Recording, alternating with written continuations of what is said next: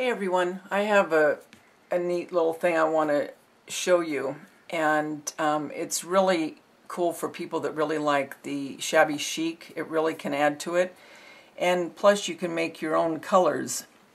Sometimes you can't find the perfect color in something that you want to add to your creation. So what you'll need for what I'm going to talk to you about is Aleene's tacky glue. Here, Aleene's tacky glue. You can use Pond's cold cream. I just had this cocoa butter cream, and really I think it's the lanolin in it that you need, but anyway, anything like a face cream that takes off your makeup. Paint, whatever color you want that you're going to be using for your craft, and a piece of white bread. Not wheat, not sourdough, a piece of just regular white bread, like Wonder Bread. Yeah, Wonder Bread. What you do is you take off the crust of the piece of bread, get a cup, like a Solo cup that you can throw away. You put in 1 tablespoon of the glue, 1 tiny little bit, probably the size of a eraser, pencil eraser, of the lanolin, and about 4 drops of whatever paint you're going to want to use. Don't put more because it'll get too sticky and you won't be able to mold the dough once you get it done if you put too much. Once you get that done, you take a stick, popsicle stick, chopstick, whatever, and you stir it really good. Then you put it in your hand and you're going to knead it. And what you're going to get after you're done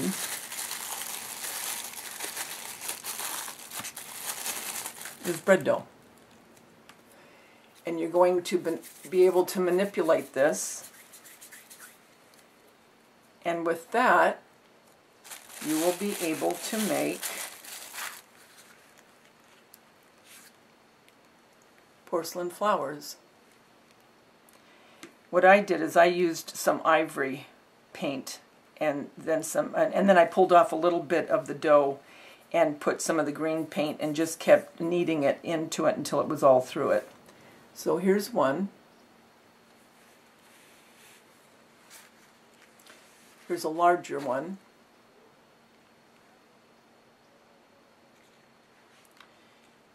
Here's more of a smaller without the leaf. Here's a rosebud. And another rosebud. And I just wanted to show you the different sizes. I made some of these so I could show you. Look at the different sizes that you can make from these.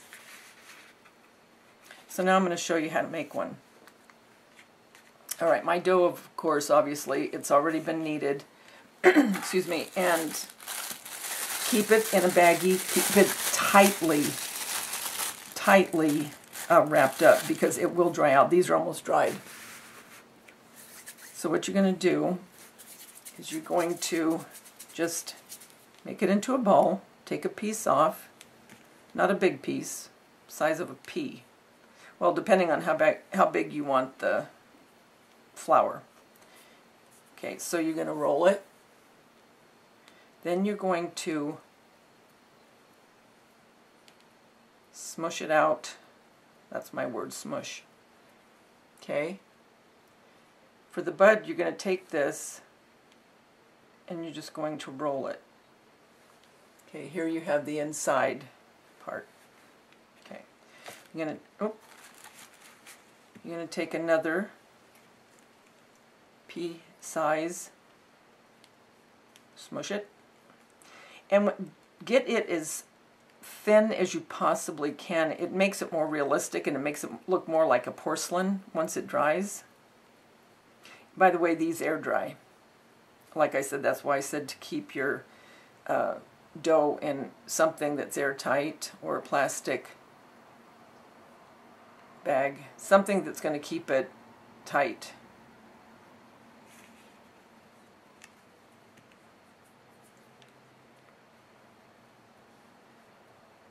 Again. And then you're going to come about halfway around and keep it up high, so you don't want it too low when you're making the bud.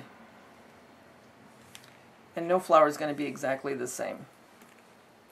And speaking of flowers, if some of you are good with sculpting, you could make pansies, daisies, whatever out of this dough. I've just made roses, but you could do whatever you want. Okay, bringing it up, bringing it over.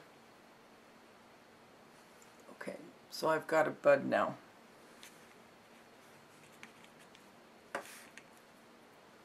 You can make it more of a closed rose or more of a tight. It just depends on what you want.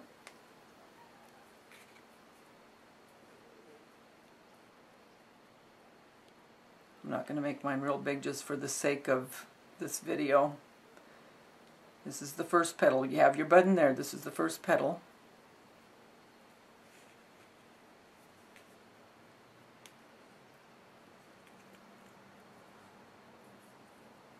Okay.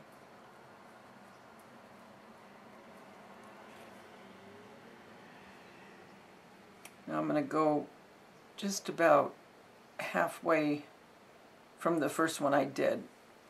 I don't know if you can see that or not, but okay.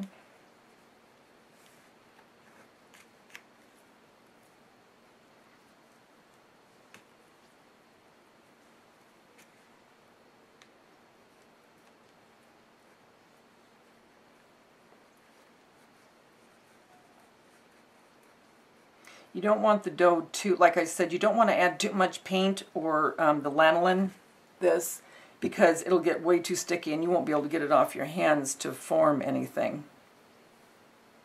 Okay, there's my third. Well, maybe I'll do one more. And then I want to make a leaf to show you.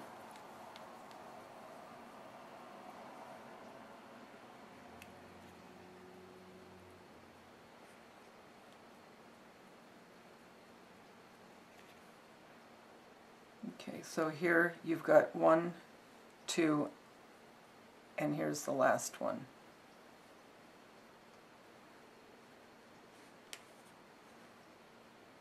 And there you go. Now, I'm going to put this back in the bag because it will dry out that quick. And this is where I told you I took off a piece and put some of the green, so that's separate. And then to do the leaf, all I did was, okay. I mean, you could take an X-Acto knife and you could cut it exact. I kind of fake it. Okay, so I take it like this.